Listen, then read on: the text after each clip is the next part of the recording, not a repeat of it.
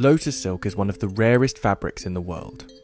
Produced only in small scale across Cambodia, Myanmar, and more recently Vietnam, this natural fibre is only extracted by a few skilled craftspeople across the world. But making this silk isn't easy. Extracting enough lotus silk for one scarf can take 2 months, and the final product can cost 10 times as much as regular silk. So just how is it made? And what makes it so expensive?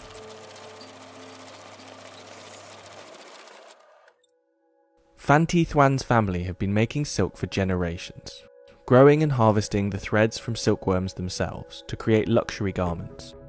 But making lotus silk is different. Silk usually comes from silkworms. They're kept on wide trays and need to be fed almost 24 hours a day with mulberry leaves. The caterpillars delicately spin threads to create their cocoons, and it can take hundreds of silkworms to make a kilo of silk. But while the insects require careful looking after, they do most of the hard work themselves. The key difference between the bright yellow silk and the paler lotus version is that every single strand of lotus silk must be extracted by hand. Tơ sen thì nó khác với cái lụa tơ tằm. Là tơ sen thì mình phải rút sợi tơ nó là thân mộc. Mà sợi tơ tằm kia nó có cái phần cứng hơn cái sợi tơ sen là vì nó nhờ vào cái nực của con tằm, nó qua một cái tuyến keo của nó rút từ ruột nó ra, cái là nó có cái phần mềm mại mà có một chút co giãn. Còn tơ tằm thì nó bóng, sang trọng. Tơ sen là quý phái. Each thread of lotus silk starts with the stem of the lotus flower. The lotus is Vietnam's national flower and a plant that's grown across the country. While this fabric has been made for years in Myanmar, Phan Thi Thuan only started experimenting with this fibre in 2017. Với chúng tôi thì tất cả đất nước Việt Nam, nhân dân Việt Nam là ai cũng rất là quý cái bông hoa sen. Tất cả nước chúng tôi là rất là nhiều người trồng sen. Nhưng mà bao giờ cũng chỉ có thu hoa sen, thu hạt sen thôi. Còn cuống sen là vứt ra nó rất là bẩn. Khi mà người ta gợi ý cho tôi làm tơ sen thì tôi thấy có lợi cho nhân dân, cho nông dân thì tôi nghĩ là tôi có khả năng làm được thì tôi sẽ quyết tâm tôi làm. Once the stem is selected and picked by hand, the silk inside can be extracted. Each stem contains a minuscule amount of thin, sticky fibres, which must be rolled together and dried. The threads need to be processed within 24 hours while they're still wet, otherwise they'll break, and so harvesting has to be done each day. And the lotus plants are only available to harvest between April and October. Once you've gone through the hard work of extracting these fibres, they're incredibly delicate too. Bước đầu là tôi chưa nghĩ đến làm tơ sen thì tôi cũng nghĩ là tơ sen thì nó mỏng manh mà làm thì nó rất nhiều công.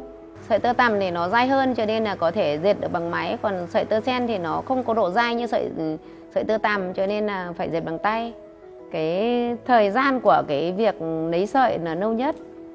Còn khi mà đã lấy được sợi rồi, cho vào máy dệt rồi thì nó cũng nhanh hơn nhiều, bởi vì tất cả bao nhiêu công đoạn mới được lấy được sợi thì một người lao động làm một ngày được 200 đến 250 cuống sen.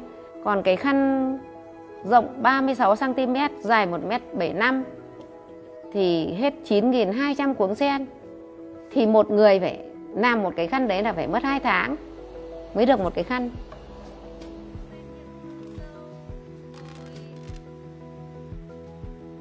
Once dried, these threads are carefully weighed down and delicately hand-spooled. Then they're put into the loom. These fibres are fragile, but once woven can be as durable as traditional silk. Phan has a team of 20 workers creating these fibres each day, allowing them to produce 10 to 20 scarves each month. But when a 25-centimetre scarf can sell for just over $200, the hard work is worth it. The final product is unlike any other fibre. It's soft like silk, breathable like linen, and slightly elastic. These luxurious traits have made it popular with tourists searching for rare souvenirs. It's also recently been picked up by international fashion brands searching for a new luxury fibre. But its scale has been limited, as there are still few trained in the making of these silk threads. But despite the work involved, Phan Thi Thuan is hoping that this skill could one day grow to become a larger industry. Tôi dạy rất là nhiều, nhưng mà dạy những người lớn tuổi cũng nhiều.